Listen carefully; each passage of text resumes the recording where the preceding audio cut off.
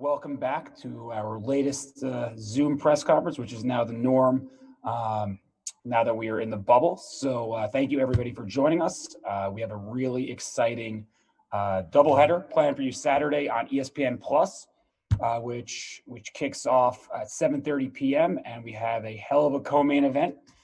Featherweight division, a pair of former world title challengers, Joet Gonzalez, who's coming off a very good performance against Shakur Stevenson and is stepping right back into the fire against Mikael Marriaga, a three-time world title challenger who is on a quest for a fourth world title shot. So the winner of this fight will be in excellent position to do so in the featherweight division. And then in our main event, we have the man that we just call Mean Machine, who's coming off his great performance against Terrence Crawford, and he's fighting a Canadian who's making his 9th appearance in Las Vegas, Mikael Zewski.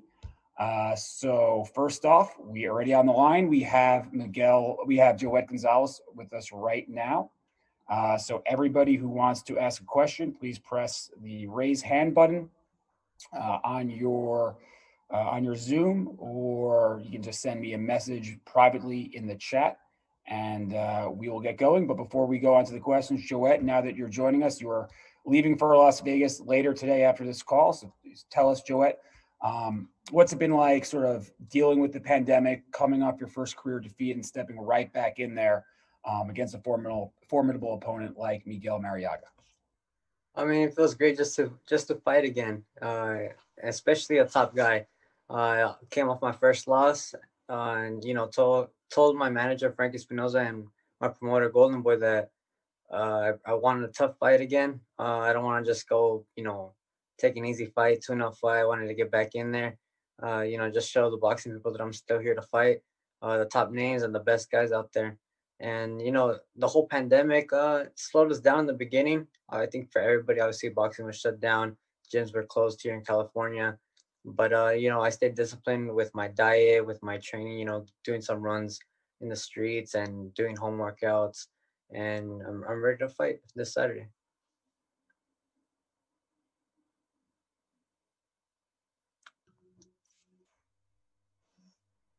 Sorry about that. I have to figure out how to press unmute when I'm ready to speak, and that will help us all. First question, we've got Gail. When you're ready to go, go ahead. I'm ready to go. Good afternoon, everybody. This is in effect the Mexican Independence Day weekend card. Joet, did that cross your mind, and how do you feel about that? Getting on a card of in these circumstances, but of that magnitude for the sport. Yeah, I noticed it was Mexican Independence weekend. I'm excited. It's my first time fighting actually in Mexican Independence weekend, and my first time in September as well. So I'm motivated. I got family in Mexico and Guadalajara, so they'll be watching, supporting me, and I'm just excited to get back in there and give a great fight. And speaking from the Top Rank perspective, have you folks clued into that? Plan to do anything during the broadcast this weekend? Well, Gail, I'm sure you'll have to wait and see, but yes, ESPN does have something planned to pay homage to Mexican Independence Day weekend, of course. Very good. Thank you, Joet. Good luck. Thank you. Appreciate it. And then next up, we have Sean Zattel. Sean, I've asked you to unmute, so when you do so, please go ahead. Hey, Joet. How you doing? Good. How about yourself? Good, man. Thanks. In your previous fight, man, back in Reno, we fought for the title. Did you feel like that fight didn't do justice to your skills and what you're able to do if people go back and watch that? It most definitely. Styles make fights. I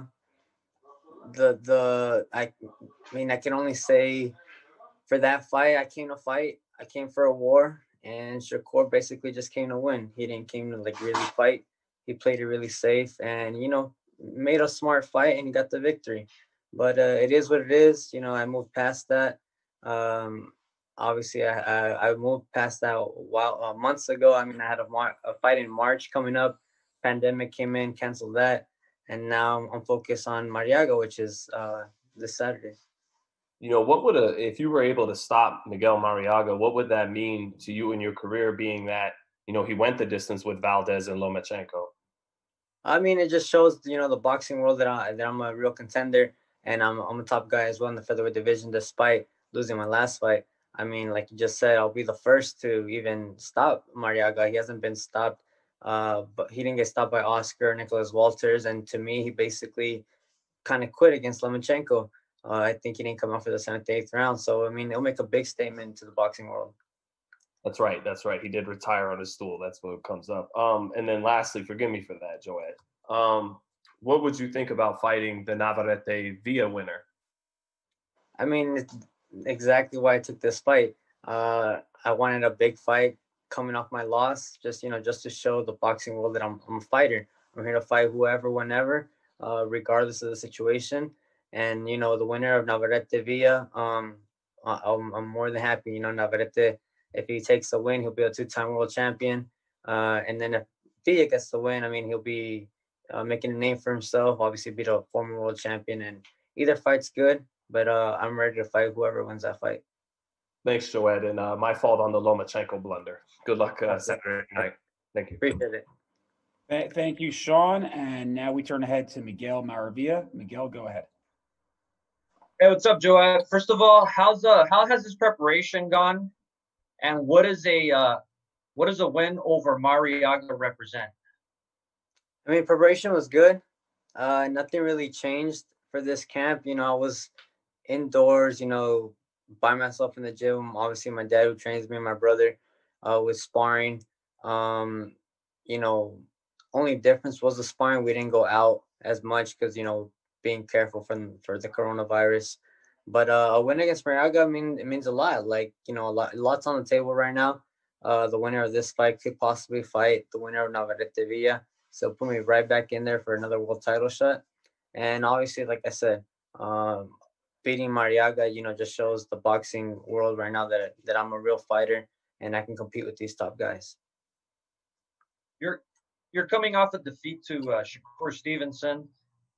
How difficult has it been? You suffer your first defeat, and then all of a sudden we get hit with a pandemic quarantine. What did you do to stay focused on your career, on your task?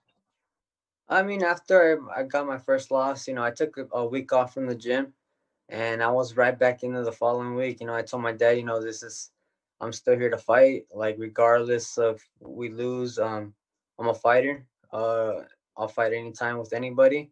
And, I was getting ready for my fight in March, getting ready for that. Got canceled, which is very disappointing because obviously I wanted to, come back. And I was ready to, but it was put on hold. But now I'm happy that I got a fight and against Miguel Marriaga, another top name, which was something I wanted. And now I just got to take advantage of it and get the victory Saturday. Obviously, Marriaga's a tough opponent. Yeah, he's a tough guy. Tough guy. He's always come to fight. He gave Oscar Valdez all he can handle. Nicholas Walters as well. Lomachenko was the only one that kind of made him quit, frustrated him, and his only losses are in world title fights. And with this fight, I mean, I'm hoping to beat him, better than all the other guys he lost to. Thank you. Thank you. Thank you, Miguel. As I stated at the top, we got a couple more questions for Miguel here. So please use the raised hand button on your Zoom so that I know that you're ready to ask a question. So please do so right now. Or if you don't know how to use that function, you can text me on the Zoom chat and I will unmute you. So do either of those things and we will get going.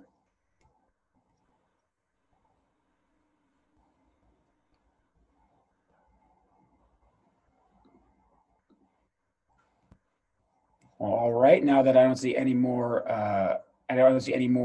raised hands, Miguel, you are officially off the clock. So you can get out of Los Angeles, head down to Las Vegas, and we will see you tomorrow for the weigh-in, sir. All right. Thank you very much. So we've got Joet Gonzalez is off the chat right now.